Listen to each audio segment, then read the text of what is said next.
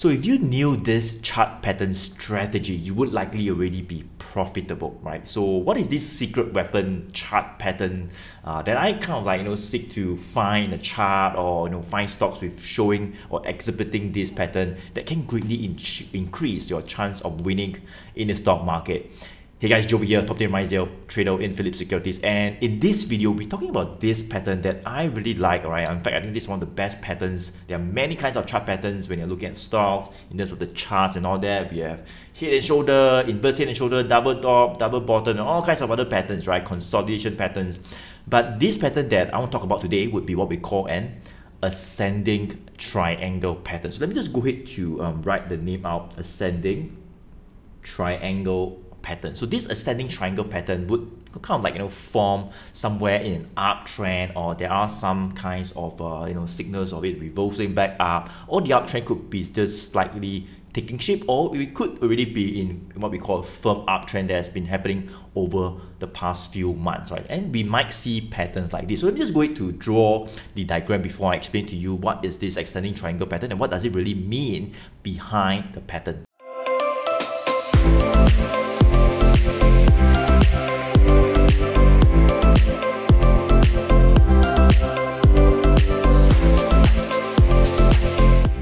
So this is what an ascending triangle pattern looks like. So you can see there's this red line right here, is a horizontal red line. This is what we call a resistance level. So resistance is a price level whereby many times it hits to that price level and sellers come back and it starts to push prices back down. Look at this right here, it goes down, and prices just goes down as it approaches that key resistance level. So in an ascending triangle pattern, we will have this very firm resistance whereby it takes a couple of weeks, or like 1 or 2 or 3 months, or maybe a year to break this key resistance level, right? But one thing you want to take note of is that how this pattern is different from other patterns whereby there is also resistance level, is such that as prices were to push down, or as it pushes lower, you can see that as it pushes lower, buyers comes back, right? So buyers come back. Okay, so this was kind of like the low initially right over here, all right, and this was the low, and it rebounds back up here. It hits the resistance level somewhere here again, and sellers came back and push it back down. So as it hits down again, right, you can see that this low, right, this low, it's higher than the previous low. Does it make sense, right? So this low is higher than previous low. That means buyers are prepared to come out and buy at higher prices, right? So buyers came back up, you don't really go back down to the same low, but it just went down a little bit, and buyers came back and pushed prices back up and started to rebound again and went up to that same resistance level, here the same resistance, and it starts to sell down again. So that's the same resistance. Each time it hits there, sellers comes and push it back down, and same thing as it hits down, we are met with some bargain hunting, and buyers comes in and push it back up. It goes back up to the same resistance, comes back down, and we saw bargain hunting. So each time it pushes forward, you can see that buyers are coming out to buy at higher prices, and this is what we call higher low. So this is the low, this is the low, this is the low, this is the low, and you can see that it gets higher, right? It gets higher. So this is like what we call higher low. So as we get higher lows, even though we are capped or restricted below a certain price level, that resistance level, that is still fine. It just shows that it's a bit of an uptrend. All right, we are facing some obstacles at this price level, but at the same time, buyers are still prepared to buy at higher prices, and still pushing prices back up towards that key resistance level. So when could a potential trade opportunity be when you spot patterns like this? Well, very simple, right? Before I talk about it, we can also, based on these higher lows, draw what we call an upward sloping channel support line. So we can actually draw this line right here. So we can go ahead to draw something like this that connects all the lows, right? Connecting all the lows, forming what we call a higher upward sloping channel support line. So that is a channel support line connecting the lows. So sometimes you don't even need to draw this line. You can see that it's a higher lows, but you can draw this very simple line called the channel support, right? Channel support line. So as long as prices were to stay above this upward sloping channel support line, it is still fine. The uptrend still looks quite intact. Of course, we can look at, in terms of trend, we can look at moving averages and some other indicators, but we're not talking about that, right? Today, we just look at this pattern called the ascending triangle pattern, just by looking at prices by itself without a single indicator, just by looking at prices, and you can spot patterns like this, higher lows, a very firm resistance level, it touched many times, it comes back down.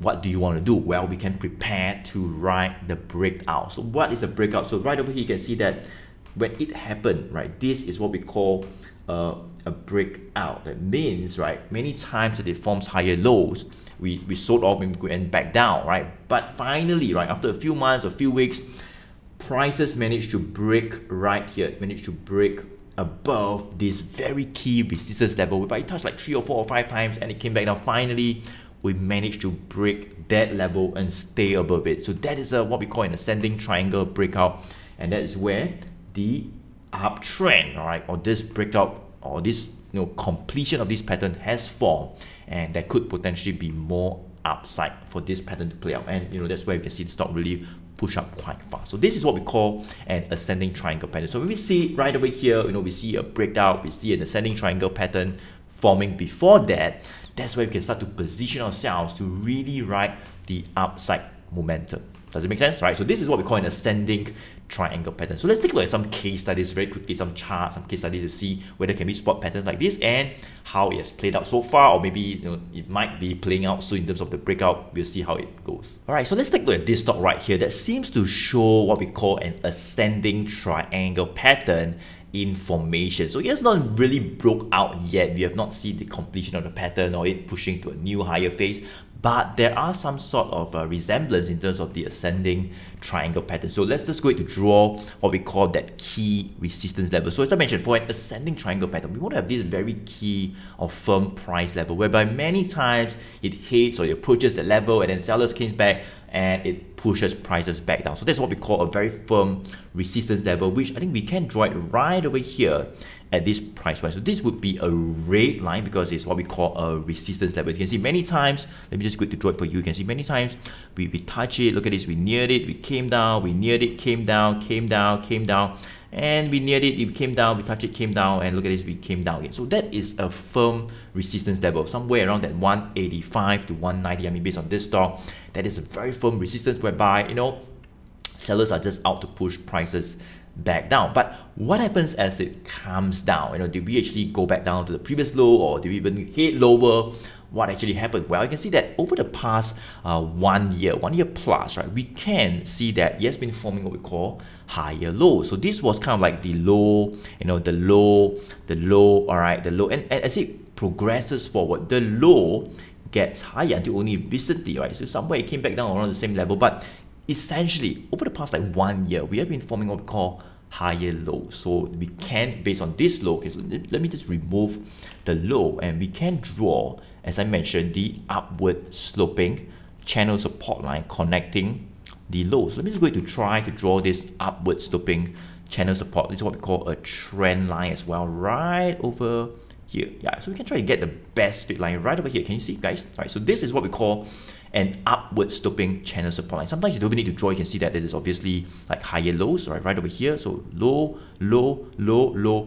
As we progress over the past 1 over year, we have been forming higher lows while still being kept at this 180, 185 firm resistance level. So that is what we call an ascending triangle pattern that is still forming, right? How do we know if the pattern has completed, right? And we finally break that resistance well, right? What happens is that we might still be just consolidating, all right here. So you can see right here, we neared it, we came back down, we might be rebounding back up. So we might just consolidate here, and finally, all right, we might just break this very firm resistance, 180, 190. And if that really happens, that is where this ascending triangle pattern has completely played out, right? Then we can really start to position ourselves to ride the next higher phase in terms of the uptrend actually continuing, all right? After more than a year of this, being below this 180, 185 resistance, finally we are out of it. We are moving to a higher phase, right? So that is when the ascending triangle pattern has played out, if we do break this very, very firm resistance right here. So that is the price resistance level which you can draw for any chart, right, especially if that level coincides with many price point that might, it touches many times, it comes back down, that is a very firm resistance level. So the key here is to spot what we call higher lows, right? Higher lows, we can draw an upward sloping channel support line, and it consolidates. You can see as it consolidates, eventually it will get tighter and tighter, all right? And this line right here will eventually go up, and it will kind of like, go really near to that resistance level. So you could still consolidate sideways. I mean, it might not break here, it might just continue to consolidate, and it gets very tight, and boom, finally that is where the breakout can actually happen. Of course, nobody knows exactly when your breakout. It could be like next month, 2 months time, 5 months time, nobody knows. But when you see that breakout, right, that is key, because based on this ascending triangle pattern, it has already completed, and that's where a really strong move to the upwards direction can start to play out, and you want to be prepared to ride the upside.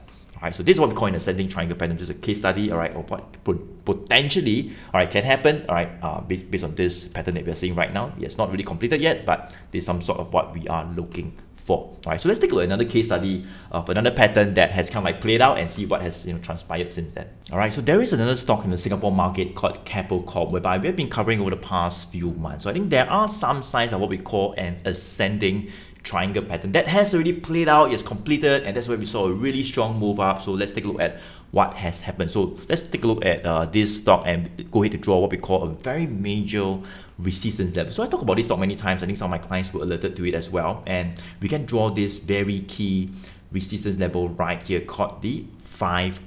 So $5 would be what we call a psychological resistance level. What is a psychological level? Basically, these are like full numbers, $5, $10, $1, $2. These are like full numbers, whereby we tend to give a little bit more weightage or more meaning to it. I mean, compared to like 5.32 or some number in the middle of nowhere, we tend to give a little bit more weight to a full number like $5 or $10. So you can see $5 was this really key resistance level we kind of like touched last year, right? Came back down, we came back down, we came back down. A very firm resistance level whereby sellers were just there to defend that level and just push prices down, all right? And that is what happened. But as it pushes down, you can see that we also traded lower, and buyers came back and pushed prices back up again, right? So we can draw what we call an upward sloping channel support line right over here. Look at this right here. So let me just go to draw it for you. You can see that we have been forming what we call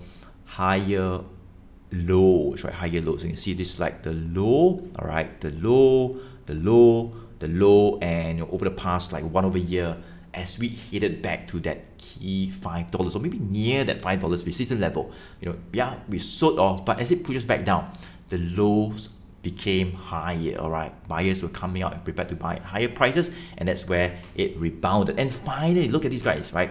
When we finally broke, so this was a really strong move, in fact, a little bit too strong, all right? So we broke this $5. So I was kind of like expecting it to maybe, I mean we could like consolidate a little bit more. That means we could kind of like just move up and down, up and down, up and down. Eventually, boom, right, just break the resistance, and that's where the move could start, right, in terms of the upwards direction. But it happened really fast, all right, and we just broke this very firm $5 resistance right here. Very, very strong bullish candle. Of course, we saw a bit of profit taking, came back down, and the move started to happen. So this is what we call an ascending triangle pattern breakout. That means, finally that $5 psychological resistance level has given way. Sellers just couldn't hold it anymore. All right, we just blast through it. All right, it went to like 520, 530, and of course we stayed above that $5 new support level, and the uptrend actually continued and started to push from like $5 all the way to like $6.41 now. All right, so that's how powerful this ascending triangle pattern is, right? If you do see the completion of this pattern with it breaking that key resistance, strong higher lows, all right, that is where it gets completed. That's where you can start to think about positioning yourselves to ride the next phase up, right? And that could be really powerful. Look at this. I mean, in terms of the upside gains, it could be all the way more than 27% in about like 2 or 3 months. So really, really powerful move based on this ascending triangle pattern. Alright guys, so there we have it. We have covered pretty much this secret chart pattern strategy that, it's kind of like my secret weapon that I try to seek out in most of the charts, especially in an uptrend, right? So I hope you find this video useful, and if you found this video useful, I would appreciate if you can give me a like, a thumbs up, hit the subscribe button as well, so that you will not miss out on any videos like this, and that will really help out the channel. And thank you so much for doing this, right? So yeah, so if you want to get like some of those ideas that we shared with our clients in Philips Securities by WhatsApp daily, make sure you come on board as a client of mine. I'll probably put the link around this video below it. All right, click on the link to find out more how you can come on board as a client to get some of our ideas in the Singapore market much faster by WhatsApp. And we do cover stocks like this, whether it shows an ascending triangle pattern or other patterns, or in an uptrend, or based on my strategy as well, in terms of one good trend strategy that I have. We do share stocks like this, so make sure you come on board. That's where you can get some of our ideas much faster, and especially if you are not getting any service from your broker. I mean, like where you are trading currently is like a online platform, or you don't get any service from a broker, you definitely want to come on board to get some of those ideas and private trainings from me personally. All right, so Joey here. Thank you so much for watching. I'll see you in the next video. Take care.